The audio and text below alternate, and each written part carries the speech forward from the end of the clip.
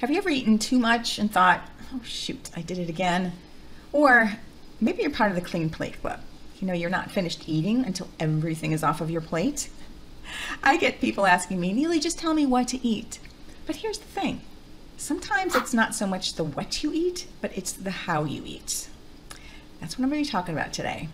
I'm Neily with Neily on Nutrition, and I want to help you make peace with food. I want you to get off that diet roller coaster.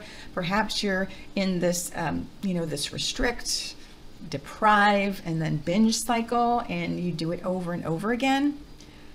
It's no fun way to live. You know, if you're on some kind of a program or doing some kind of a plan where you're allowed to eat this and not allowed to eat this, you will never have a good relationship with food. You'll never have a healthy relationship with food, and food will always control you. Trust me, I know. For many years of my life, I ate by some kind of a plan, some diet or program, whatever I was following at the time. My last diet was 30 years ago. And I remember like the instructions were to eat every 2 to 3 hours. And that way, that would boost my metabolism and keep my furnace going and make me this food processing, fat burning, high energy, lean mass building machine. No, I was following the rules, you know, not eating this and eating this. And it was no way to live. If you find yourself in that situation, I get it. I totally get it. I was following the rules, but I wasn't paying attention to whether or not I was hungry.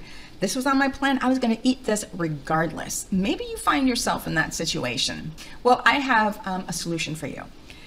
It's a simple solution. It's not the easiest, and it does take a little bit longer in the short run, but once you get it, you get it. And you'll never have to decline an invitation again, saying, oh, I don't know if I can go because there's not going to be food there for me to eat, whatever. I know, that's just the diet culture. So let me help you with the how to eat, okay? In my last video, I talked about the two basic types of hunger. There is the physical hunger and then like everything else. Physical hunger and like emotional hunger. So in this video, I'm focusing on physical hunger. In another video, I will talk about emotional hunger and what to do in those situations. So make sure that you subscribe to my channel so you don't miss that video when I publish it. Physical hunger can manifest in various ways. It takes up to 4 hours for food to leave our belly, depending on what you eat. Maybe if it's just pure carbs, it'll be just a couple of hours. But when food leaves your belly, you get this, some people, not everybody, I do though, get this feeling in your belly, this gnawing sensation like, you know, your body wants some food. For other people though, it manifests in different ways. Maybe you start to get, a little tired, a little fatigued, or perhaps you get some mood changes or that hangry feeling, that combination of hungry and angry. But whatever it is, this is what will help you get on the path for better health and to get off the diet roller coaster. I want to introduce you to my hunger fullness scale. Now, there are a variety of tools like this available, but this is the one that I use for myself and with my clients. But the hunger scale is just one tool of many that can help you eat more mindfully and get off the roller coaster of restricting and not eating those foods that you really like to eat, but you think you would overeat if you ate them. The more in touch you are with hunger and satiety, the less tendency you'll have to overeat. My scale is numbered between 1 and 10, and you never want to be at one end of the spectrum or the other. A 1 is like you're ravenous, you're famished, you are so hungry that if somebody says the wrong thing, you're going to bite their head off. A 10, on the other hand, is you are so uncomfortably full, you feel sick. I call it that Thanksgiving Day stuffed feeling, like, oh my gosh, I can't believe I ate that much.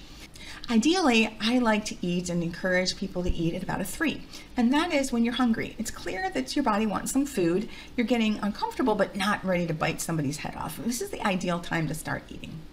Eating slowly and then learning to stop at a 7 when you're no longer hungry. Now, a 7 is you're nourished and energized. You feel good.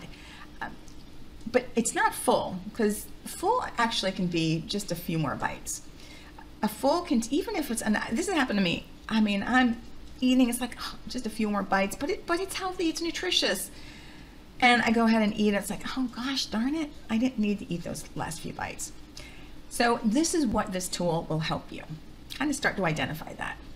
When you're eating within this window of like 3 to 7, it will really help you. It's a tool that I use for myself and a tool that I use with my clients. When you start to eat mindfully and more intuitively, you'll get away from this restrict, deprive, binge cycle that often happens with diet culture.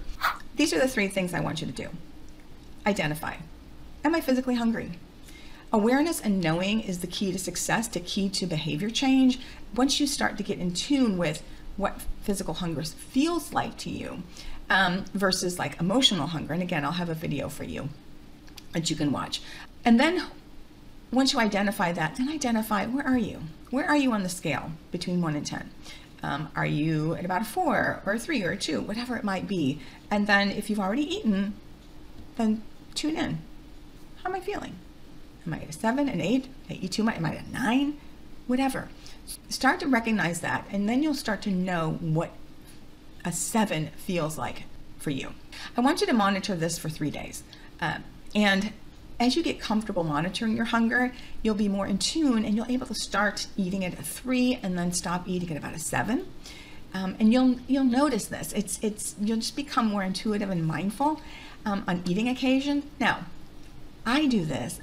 I'm not perfect. I'm far from perfect, but the majority of the time I do, and it's helped me manage a healthy weight, and I know it can help you as well. I have a guide that you can download. Link is in the description, but it also has a tracking sheet, so you can tune in throughout the day and just take notes of where you are throughout the day. In addition to the tracking sheet and the guide, I offer a number of different tips, and one of my favorite tips is this one. If you have a tendency to eat everything on your plate because you came from the Clean Plate Club, I want you to do me a favor and do this tonight.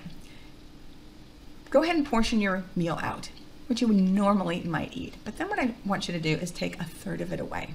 Take a third of it off your plate, and then you can eat what's on your plate. I bet you'll be surprised that you don't need that other third. If you're eating beyond comfort and feeling remorse, you owe it to yourself. Be kind to yourself. Do yourself a favor and download my guide here. It's free. Just download the guide and get you on the path of getting off of this diet roller coaster that you might be on. Thanks for watching Neily on Nutrition. We'll see you in the next video. Take care.